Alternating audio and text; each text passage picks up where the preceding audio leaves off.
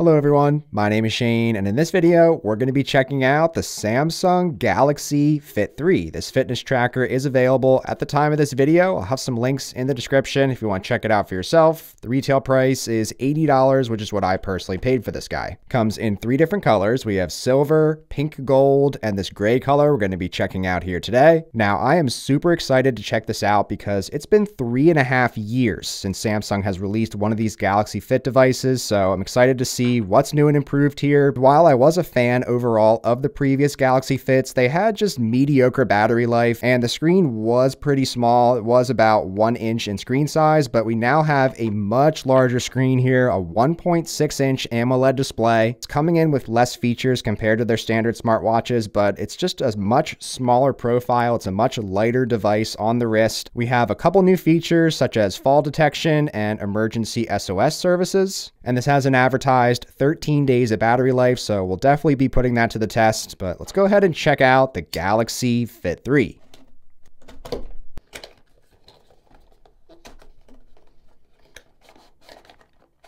Inside the box, we have our Fit 3 on top. Put that to the side for a second. See what else we get in the box. We have some paperwork and a warranty card, and we have a charging cable with Type-C on one side and a 2-pin proprietary connector on the other side. But with all that out of the way, let's go ahead and check out the Galaxy Fit 3. First impressions, I can definitely tell this has a metal finish to it, so it's a nice touch over the plastic on the previous Fits. The band on this feels like a silicone finish, and it looks very similar to Samsung smartwatches compared to the previous Fits that had a much thinner band to go alongside those slimmer devices. But now let's go ahead and try this on for the first time. First impressions on the wrist, this has a very comfortable feel to it. There's really not much at all to this device, which is what I've always loved about the Fits, just the lighter weight overall. Quickly comparing the weights here, the Galaxy Fit 3 is just 36 grams. Now, if I compare that to my Galaxy Watch 6 Classic, it's coming in at 86 grams. So it is a significant difference and feel on the wrist. Taking a quick physical tour here, can see that we have one button on the side, have a hole here. I'm not sure if this is a mic or a speaker. I didn't think either of those were on this. On the bottom, we have our sensor here. Doesn't seem to stick out too much from the bottom of the device. And if my memory serves me right, this is a much smaller charger overall compared to the previous Fits. That was more of a cradle sort of design of charger. This just clips right onto the back here, so really small and portable. We also have some buttons on the top and bottom here to remove the bands, so we can just go ahead and press that down and this clips right off. And then it also seems pretty easy to go ahead and just clip that back in, clicks back into place. And now taking our first look at the 1.6 inch display, I can immediately tell it's way easier to read stuff on this Fit 3. Again, compared to the previous Fits, you could just get an idea of this text on this screen. It just really was harder to read and do things in general on this guy. So this definitely has more of a smartwatch look and design to it, given the more robust band and that larger screen, but it still maintains the feeling of those lighter Fits. So I'm super excited to run this through its paces. Now, when you get out your phone, you're going to get a little notification, Galaxy Fit 3, new device has been found. So we're going to go ahead and connect. And if you don't have a Samsung phone, just download the Galaxy Wearable app to get more features out of this device. After you have that downloaded and you have your Fit paired to your phone, you're going to choose which wrist you want it on. Personally, I'm going to put it on my right wrist because I'm a lefty myself. And you can also choose the button position, which I think I'm actually going to switch the button around to the other side. So I'm going to remove this. I'm going to flip this guy over, clip it back in. You can put them on either side. And once you go through a few more prompts, we're going to be fully set up. We'll check out the Galaxy Wearable app features in a minute, but let's go ahead and check out the Fit 3 itself. Again, we have that 1.6 inch display. By default, we have our date, time, number of steps, heart rate, and our battery life.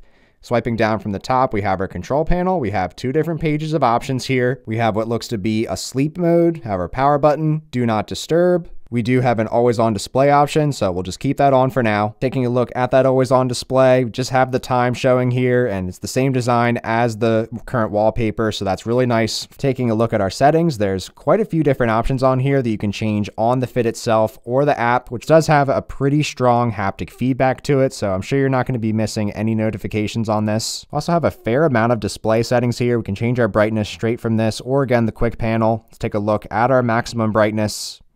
This seems to get pretty bright. We'll check it out later in direct sunlight. And something that was missing on those previous fits was they weren't able to show media controls. So we have a setting here to go ahead and show those. So as soon as you start playing a song or a video or any sort of media, you're going to get this screen here. So you're able to just go ahead and tap to play and pause. You can skip and reverse tracks. You can adjust the volume. There's an option to change how often the heart rate is measured, and it'll give you notifications at various heart rates if you want it to. We also have some advanced options, such as being able to double press the home button to go to any certain thing we want to. So example, if I want to have a calculator, go ahead and set that to it.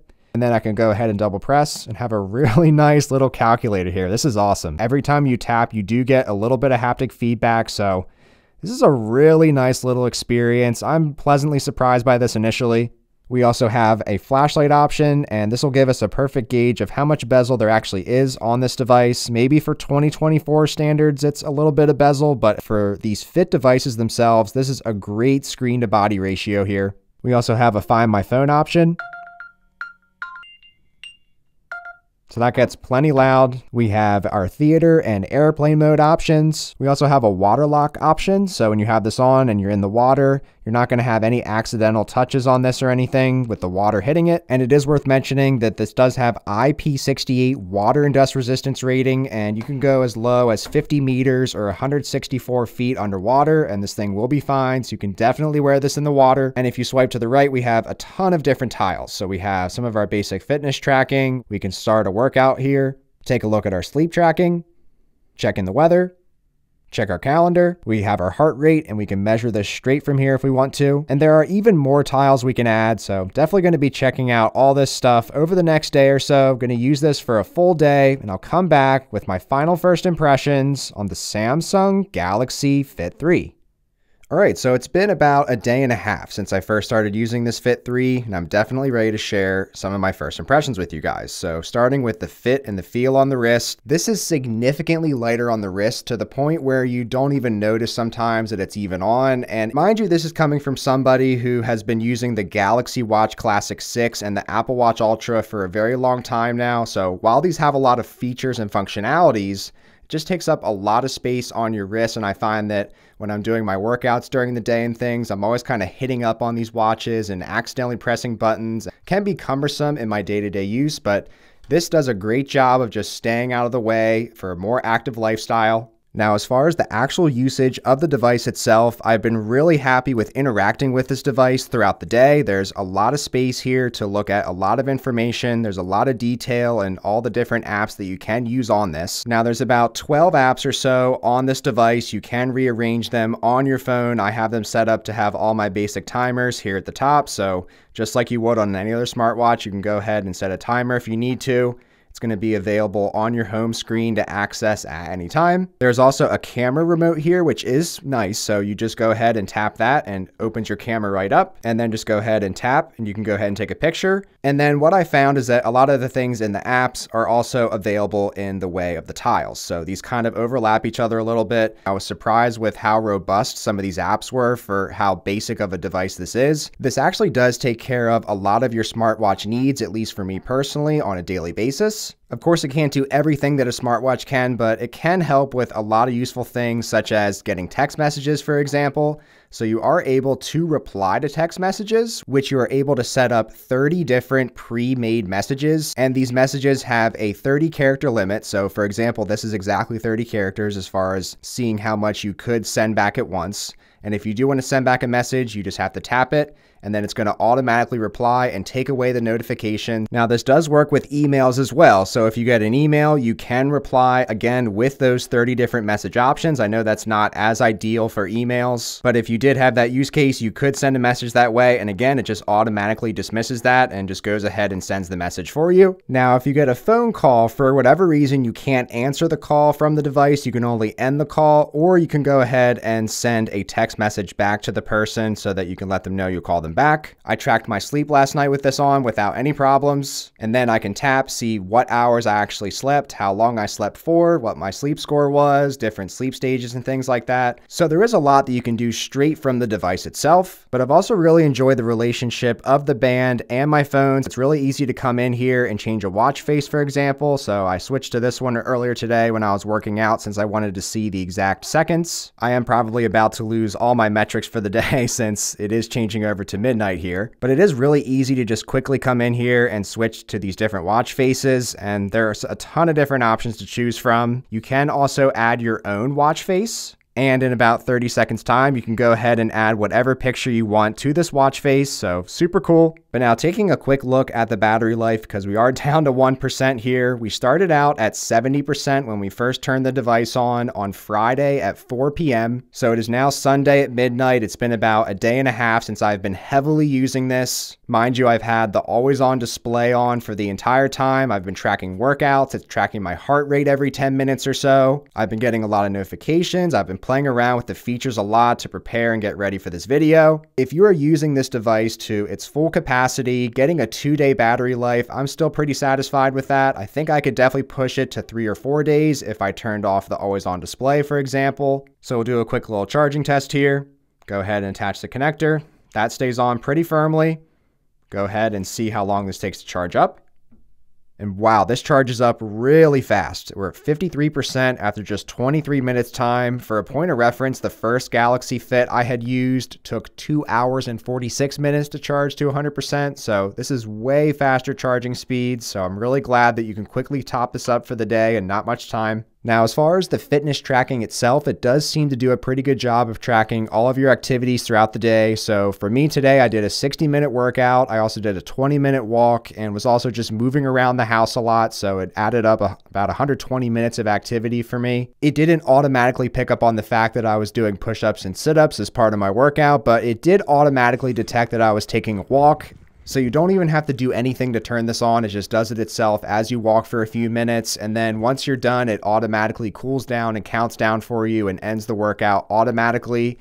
And then later on, you can go back and reference your metrics of your speed and different things like that. Obviously, this would be more beneficial for running, but just for a point of reference, you can check out all these metrics on the band itself, or you can open up your phone again and check out all your information. There is no GPS on the device, so you will have to have your phone alongside you if you want to track the actual routes of your workouts and walks and hikes and things like that. But overall, first impressions of the Galaxy Fit 3, I'm really impressed with this little device initially. And for the price, the $80 price tag, it has a lot of functionalities.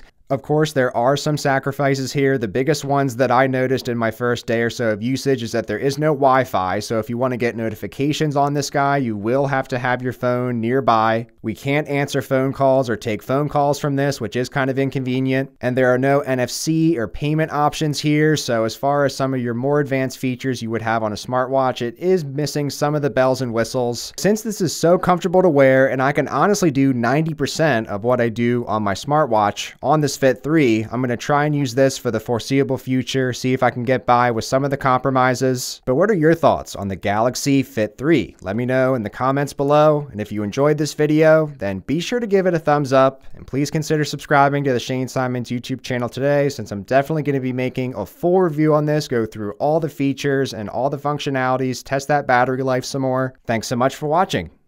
Take care.